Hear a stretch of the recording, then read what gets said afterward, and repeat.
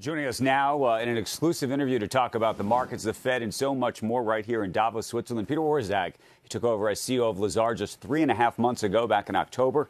Previously served as director of the Office of Management and Budget under President Obama. It's great to see you. Good to see you guys. And to help us kick things off on day one, we always think of Davos as sort of, sometimes we think of it as a contraindicator, sometimes we think of it as a signal. What are you hearing? What are you seeing? We're trying to, I think, all sort of get a test here of where things are going. I think a fair amount of constructive optimism on the U.S. economy, a lot of concern about Germany and the U.K. from an economic perspective, and then massive concern about politics. The politics, I mean, I saw you last night. The politics of what's happening in the U.S. and how that affects the rest of the world, or you think the politics of what's happening vis-a-vis the different crises and wars in Ukraine, in Israel and such? All of the above, but disproportionately, what will happen in the U.S. Okay, so let's go to that. What do you think is going to happen in the U.S.? We've been talking about Iowa just in the last half hour. Clearly, it seems like former President Trump is going to become the nominee. What do you think happens then? Well, first, I think it was very likely that Trump was going to be the Republican nominee before Iowa. It's more likely now, but it was always very likely. I think it's going to come down. It's going to be a close election. Every election in the U.S. is going to be close because of how polarized the country is. And it comes down to fundamentally age versus abortion, with African-American turnout and then all the cases surrounding Trump as, auxiliary players, with the tip may being the economy. And the economy is seen as much worse than it is, but that can change over the next Can I ask you about that, about the perception of the economy? Yeah. And I've heard you talk publicly about how good I think you think the economy is. People get a lot of blame when things are bad, right? So when you see gas prices go up, people say it's that guy's fault. I don't know whether people get credit if you see gas prices go down. Well, I think what's happening here is three things. One, there's a lag, so it takes a while before perceptions of the economy catch up to the actual economy, so that needs to kind of play through. The second is there's clearly a deep partisan split on this issue. Republicans think the economy is much worse than Democrats do, and as the country polarizes, that gets worse. And then the third thing is there's new evidence out, and I don't mean to, harp on the media, but that given GDP, given inflation, given the stock market, the news sentiment is much more negative than it should be. Disproportionately relative to history. Let's give people some credit for how they feel about their own personal finance. So I would say that gas prices, when they come down but are still up 40, 50, 60% from where they were when Biden took office and said he was going to put fossil fuels out of business, that's a problem. That trickled through to inflation across the board, whatever you want, supply chain problems. I'll grant you that it wasn't all Biden's fault. But when it slows to 3% from 8 or 9%, the 8 or 9% for 2 years is still in there. So people are spending, since Biden came in, 35% more for groceries, and they feel that. Real wages didn't start growing until the beginning of 2023. For 2 years, you were underwater. You're still below where you were when he took office in terms of actual wages.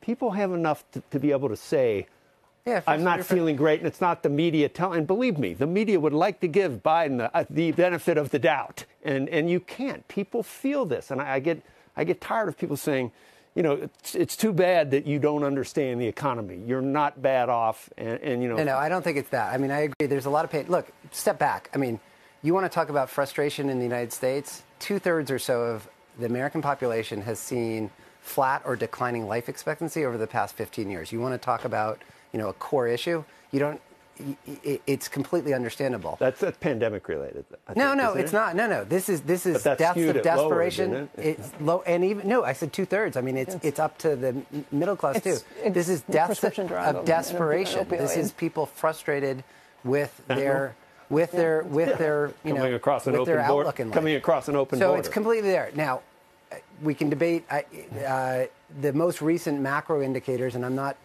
denying that many people are still in lots of pain. But the most recent macro indicators are first of all, they're really good relative to what you would have thought at the beginning of the pandemic. We've come through this much better than, one would have thought. And secondly, there is a disconnect between at least the macro indicators and how people are talking about the economy. Peter, let me ask you about how businesses are feeling. Sure. I mean, that's how consumers are feeling. You talk to CEOs all the time. You're looking at the potential for the Fed to start cutting rates we'll talk about that. Okay, you don't agree with that. You're not a believer. Now, look, First, I think people misdiagnosed inflation. It was mostly pandemic coming and going. That having been said, I do not think the market expectation that the Fed is going to start cutting rates anytime soon, at least until like very late in this year, is likely to play out. Just look at what Jay Powell is saying.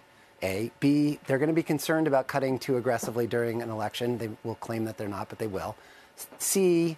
They really do not want to have to go back to quantitative easing. So holding the rate higher for longer means that you then have the opportunity to cut rates. And then finally, why cut rates? What's the impetus for cutting rates when, A, you want to make sure that you've really stamped out inflation, and secondly, the economy's not in recession. So what does that mean for the economic outlook, and what does that mean for businesses potentially getting back into M&A and things starting to move again? First of all, for M&A, high rates are a negative, but stable rates are a positive. So high and stable is not so bad. And I think what's happening, the reason the M&A market has started to turn is exactly that people have seen the kind of pivot from the Fed, and that's created, along with, some losses in court for the government on antitrust, a renewed effort at M&A. And then with regard to the economy, fundamentally, the labor market remains, in the U.S. at least, not in Germany and the U.K., the labor market remains pretty good. And the consumer, although there are some signs of fragility, including in default rates, the consumer's held up pretty well. I go back, though, to this, I don't know if it's a conspiratorial view, but people talk about it. Would the Fed lower rates in an election year? How does that work? You said they would do it later in the year. Don't you think that the closer you get, the closer you get to the election, actually, it's even harder. Yes. And so to the degree that there's something going on in people's heads about how do we do this in the context of an election, you almost have to, if you think you have to go late, you almost have to go early. Or literally into 25, which I think is the more likely scenario. I think, look, he's been very clear. He's going to hold these rates, higher for longer. There's no immediate impetus to cut. He keeps saying that. Can't you do a Taylor rule that tells you that we're too tight right now if you believe that core is at a certain level? I mean, you can do it if you did purely mathematically and didn't think about. Or the University of Chicago says that you're looser than ever. Yeah, I think I'll be blunt here. I think the inflation problem has, despite the fact that prices are higher, as you correctly noted, the inflation problem is basically solved. If you take out housing out of the index, then we're too tight. Right. You're at right at about target. Doesn't mean you're necessarily too tight, but you're about target.